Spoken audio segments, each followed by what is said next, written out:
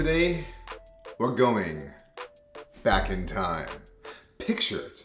It's the year 2010. jQuery just came out with its brand new version 1.4. And the web is hard, very, very hard to do right. jQuery made some things better by normalizing different browsers' behaviors, but things were still hard to make a web application on the web until 2010, when an amazing new piece of technology came out called Backbone.js. Today, I'm doing a little bit of a history tour, back when Backbone.js was the new hotness over 10 years ago. It's 2021 when I'm recording this. This is 2010 when Backbone first came out.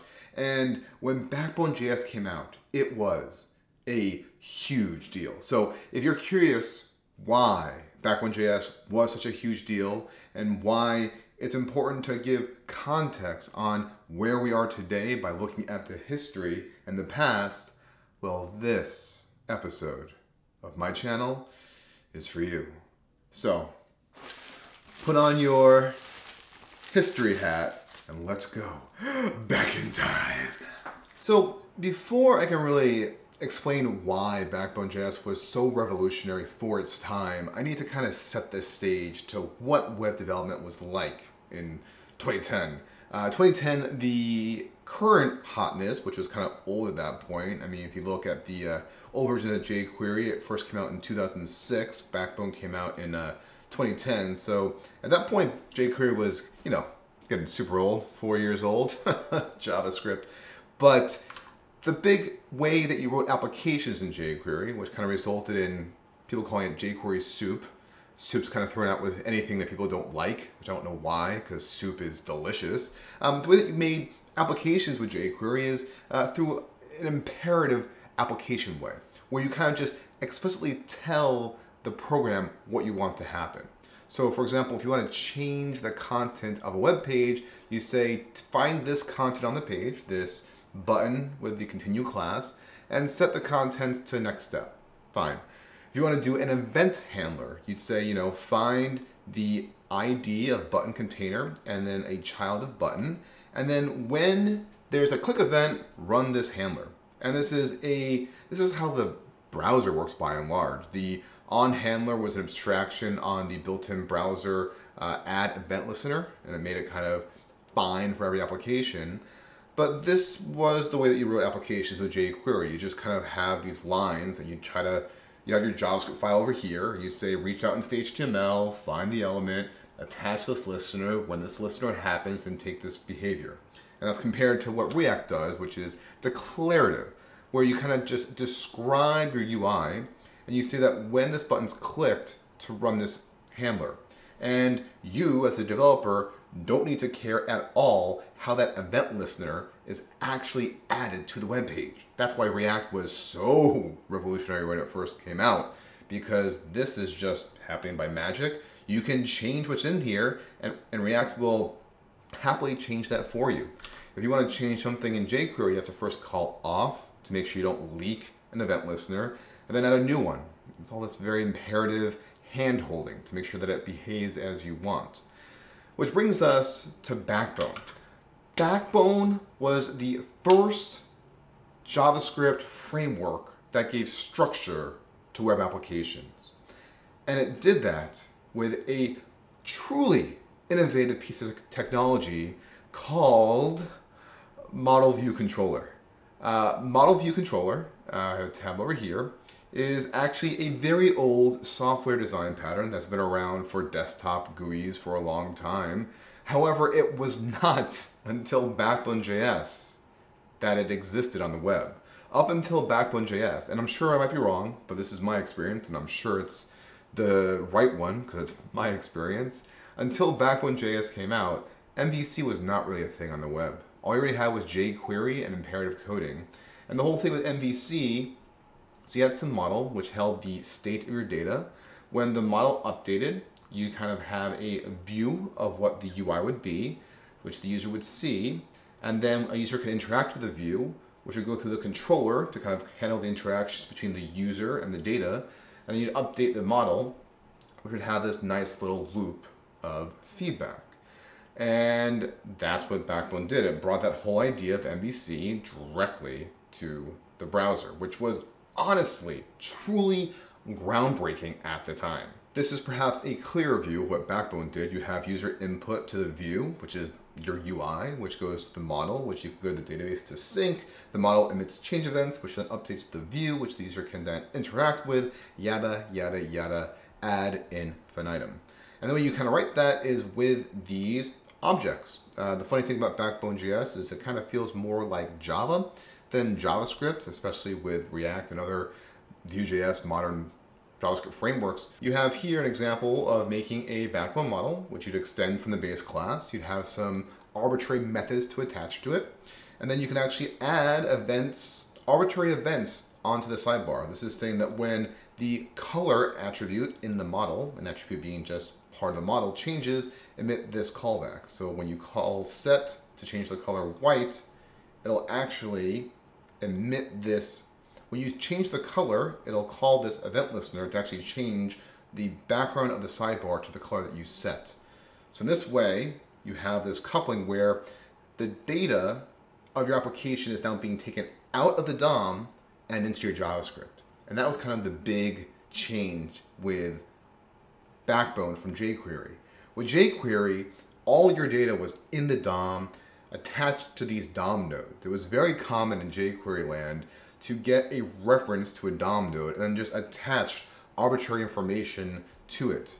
One of the most powerful features of jQuery was its data operator, where you could just attach data to store arbitrary data that's associated with a specified element and or get that value. So for example, if you wanted to change the sidebar color, you'd save that as a data element on an element. So every time that you wanted to see what the state was, you have to check the DOM and go back from there, which is actually very slow and expensive to check the DOM every time. Whereas with Backbone, you just keep all that state in JavaScript, such that when you interact with the UI, it goes to the model, and that's the source of truth. That's the big thing. Where is your source of truth? And Backbone took it from the DOM into JavaScript, and kind of the rest is history with Angular, React, Vue, all these other modern frameworks building off of that initial huge paradigm shift. So the question becomes, how did Backbone.js do MVC? Like, how does it actually look to make a Backbone application? Funnily enough, you have models, collections, which are collections of models. You have views, and then views kind of work as a controller as well. Kind of conflated the controller and view inside of a Backbone view. But also the things that were unique with Backbone is it kind of came with the fundamentals for what you need for any modern JS application. It had a events module, which kind of, it's just a pub sub module that essentially every other part of Backbone extended from. So essentially anything could be a pub sub. You had model, which had just basic ways to make Backbone models. You can just have default values, methods that, you know, kind of like Java, just big Java objects. Funnily enough, actually, Backbone is actually derived from a Rails application. So maybe not so much it's patterned after Java as it is after Rails, but again, just OO in general. So it was a Rails application that was extracted. The best things are always extracted from real applications because you kind of get to tease out all the edge cases and make a very strong inner core. And the fact that Backbone is still around in some applications since 2010 is a testament to that. You have models, you have collections, you have a router for client-side routing. I distinctly remember the day when Backbone started implementing the history API, such that the hash fragments that most Backbone applications use could actually use fancy history API methods. And I actually remember when that happened because I was like, oh my gosh, can we do this yet? Is this possible? Revolutionary at the time. I'm old. But you have here a map of routes to methods to call when those routes are called. History, which is an implementation detail to kind of wrap the history API or the hash API. Sync, this is kind of a way to look at it as like Axios or React Query, a way to kind of bridge models to the server to make sure that these are in sync. Because this is extracted from a Rails application, it assumed that things were very RESTful. So it actually had pretty opinionated ways of doing syncing with CRUD of create, read, update, delete. And it would map, the default sync handler maps CRUD to REST like so. So when you had these methods, it expected these endpoints to exist, which is how Rails behaves. So no surprise there. And then View. Oh, actually, before I get to View, another big part of Backbone was its way of using underscore. So the author of Backbone.js is also the author of underscore.js. And if you're not aware of underscore.js, it is essentially the prototype before Lodash was a thing. It's a utility belt with lots of common methods. And the thing that was great about underscore and Backbone is they work together in that Backbone mixed in underscore methods onto its models. So all these nice little utilities calling keys was just available on Backbone models as a nice convenience. So that made it very powerful to use, and those were nicely, strongly coupled together. And one of my favorite things about Backbone is how small it is.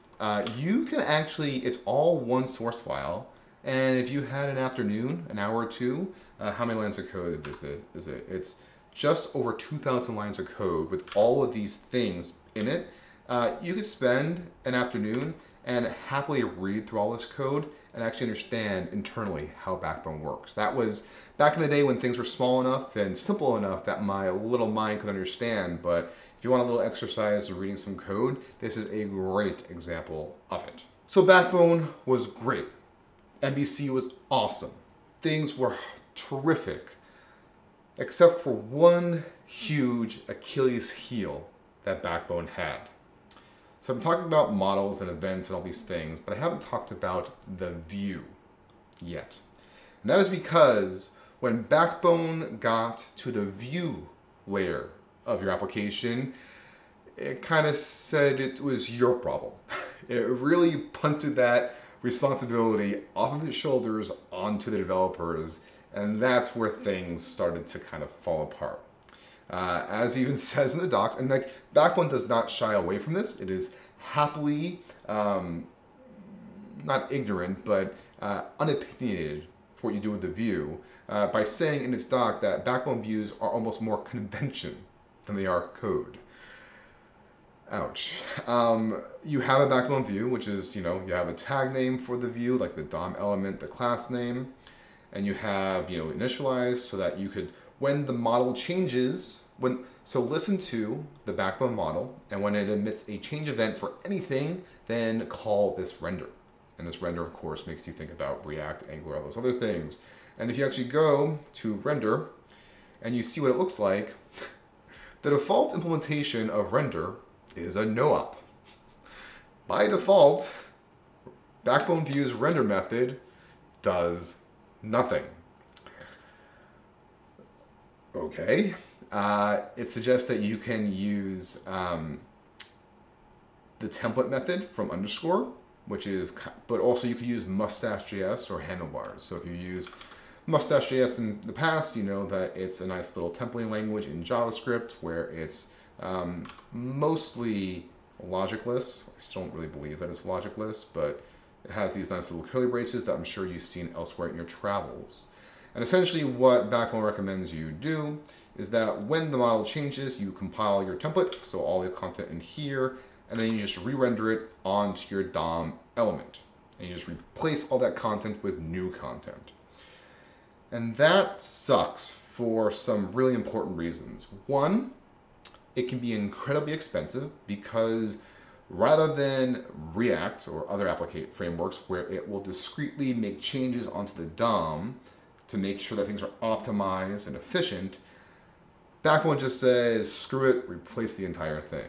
And one of the examples that I love to point to, which I find to be the most irksome, is with input elements. So I'm going to grab the sidebar, which is as a jQuery element, which is this entire thing over here. and I actually have some code here. So I'm just gonna replace all that with just an input element here. So let's say you have a form with Backbone.js and you want to do la la la, and like as people update the form, you want to like, grab that content, and when the content changes, you want to make an API call and update the content in here. You want to re-render the page inside of that. So you get the content back, you want to like, add some more things. You want to do an H1 now. You say hooray. And then when you re-render this, notice how I have my content, my text in here. But when I re-render it and I replace the entire HTML content, where did my input text go?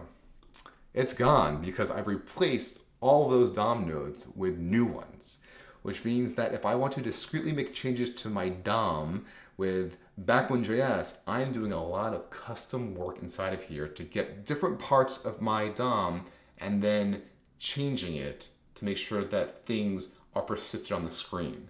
And all of a sudden I'm back in imperative land where I'm grabbing things discreetly and making sure that the only things I want changed are changed. Back in jQuery land, and that sucks. And that's honestly one of the big reasons why the next big framework after Backbone.js was Angular. And Angular was incredible because it could make these discrete changes on your behalf in a mostly declarative manner. And then of course, React came out and then just took that even further and made things even more efficient and more bare bones. What cracks me up about React is that it is essentially only the view layer. I mean, it says that on the page, and it does not care one lick about your backbone or collection, about your models or collections. It is the V in MVC proudly as well. And that's kind of, I think, the fatal flaw of Backbone and why why it has not really kept itself in the limelight because of that. If it had solved the view layer, things might have been a different story. So that is the triumphant tale and sad downfall of Backbone.js, a framework that I really cut my teeth in when I was first in the industry in 2010. 2010 was when I got my first professional job, and I saw that shift from jQuery to Backbone. I myself was just amazed by this whole paradigm shift and different way of doing things. And it's just been a wild time just seeing things progress from there. Backbone, I still have a fondness in my heart for it because it was so influential in my early years as a web developer. But as with all things, progress moves forward, and Backbone hasn't really kept up with the times. But in its heyday, it was the bee's knees. That's my video for this week. Hopefully you enjoyed that fun little jaunt through history. I always like getting a little bit nostalgic for you all. If you're not a subscriber, do become one, and I'll catch you in the next video. Stay happy, stay coding. Till then, I'll see ya.